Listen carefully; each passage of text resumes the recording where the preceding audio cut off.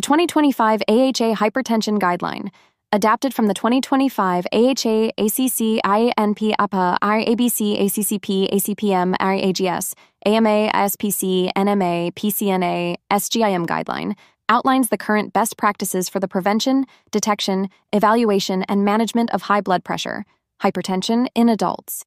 It provides definitions and classifications of blood pressure categories, along with recommended methods for accurate in-office and out-of-office blood pressure measurement. All right, let's try to summarize the big takeaways from this deep dive into the 2025 hypertension guidelines. What stands out most? Well, first, hypertension is often a silent threat. No symptoms doesn't mean no problem. That makes regular, accurate measurement absolutely essential. You can't feel it, so you have to measure it. Right. Second takeaway. Management is definitely multifaceted. It's not just about medication. Those lifestyle choices, diet, exercise, stress management, weight control, play a huge foundational role. They're powerful tools. Absolutely. Third point. Not all high blood pressure is the same.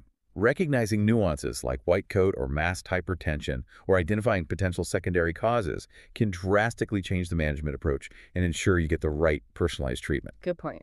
And finally, these 2025 guidelines strongly emphasize personalized care.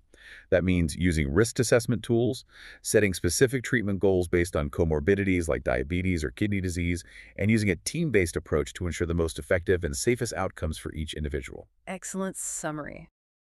The guideline also details essential laboratory tests and diagnostic procedures for individuals with hypertension.